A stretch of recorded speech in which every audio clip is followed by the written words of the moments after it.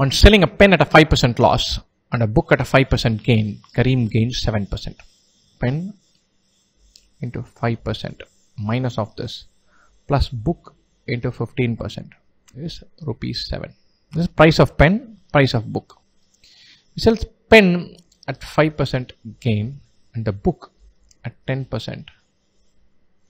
He gains rupees 13. What are the cost price of the book? Very simple question. Add these two equations. This completely disappears. Book into 25% is rupees 20. Brilliant. So 1/4 of book price is 20 or the price of book is rupees 80. Write the equation like this. We are through. The 5% loss and 5% gain from the pen's point of view, they just get cancelled if you add up. The remaining you can manipulate and get to the price of book.